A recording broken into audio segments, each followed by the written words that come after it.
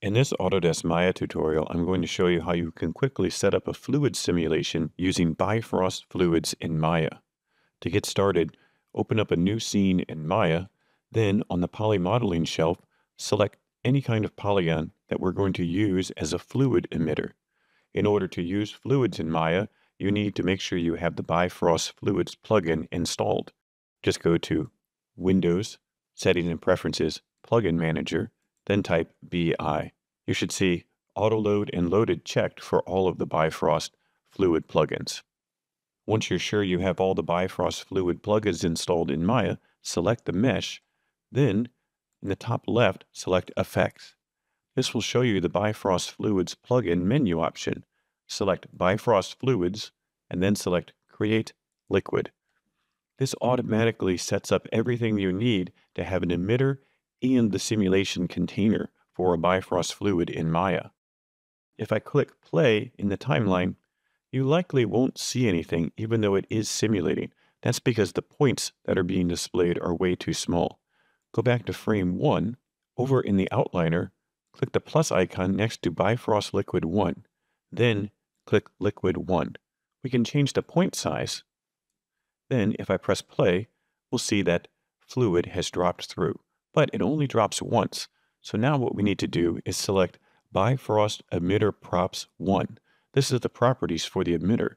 And if I select Continuous Emission in the attribute editor on the right, now the Bifrost fluid will emit particles continuously. If I press play, we can see that the particles continuously emit.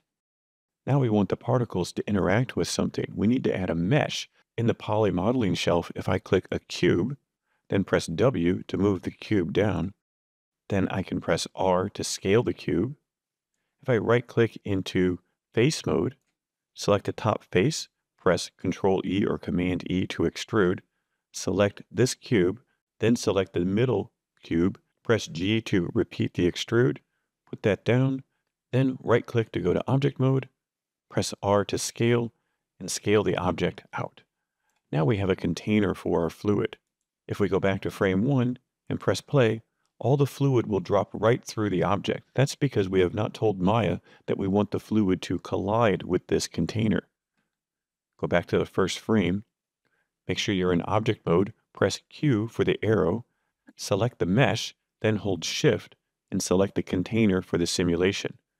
In Bifrost Fluids, select Collider. Now this will collide with the fluid in the Bifrost simulation. Go ahead and press play. And now you can see all of the fluid spilling into the container and colliding. In order to render this and see anything, if we click on the Arnold tab and open up the Arnold render view, and then click play, we won't see anything because we need to add an Arnold SkyDome light. We can dock the render view by holding the mouse button on the top part and dragging until we see the blue bar. Then adjust your windows until they're the right size. This way you have the render view handy when you need it. If I click on the Arnold shelf, then select SkyDome, then click play on the render view, you can see that now we see all of the water splashing around in our simulation. It is also colliding with this object. Now we can change different attributes such as animating this emitter.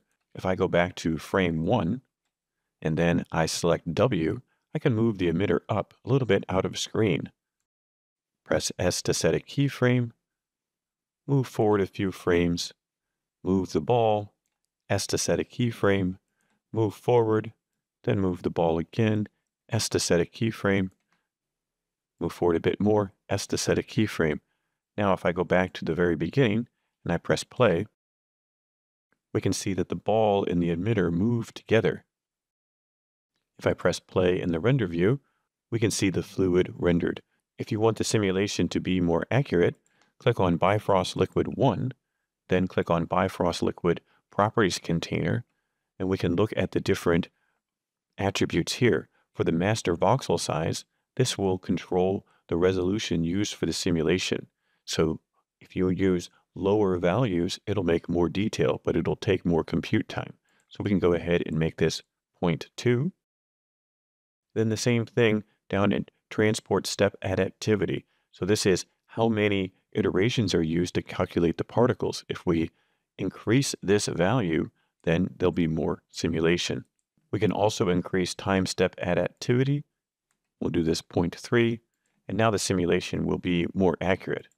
As you can see, there's a lot more particle density. If I press stop and then play on the Arnold render view, you can see that we have much more splashing and frothing. When you finally get your render and you have everything right, you really want to crank up the density and get a nice render. So we can come up here to the master voxel size and really decrease this size to something like 0.1. Then if we go back to the beginning and we press play, this will have lots of particles and our simulation will be more spectacular. If I pause and then render, you can see already it's starting to become more interesting.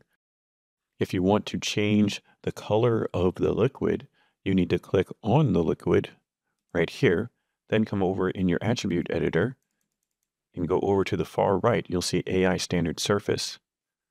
Then you can come down to the transmission and you'll see the two colors for the liquid. Notice that this is the darker color for the scattering of the light. So if I change this color, let's say I want to have some sort of green liquid, I could have a light green here and then change this color to a darker green. And now we have green liquid. If you want it to be a more opaque green liquid, we can have it just be darker here for the translucency. So that means it's a more opaque liquid. And we would do the same thing down here to really make it a bit deeper. There are some presets. So for example, if I click on preset and then I select deep water, this will reset it back to the defaults that you had. So hopefully this allows you to get started quickly with Bifrost Fluids in Maya. Happy 3D modeling.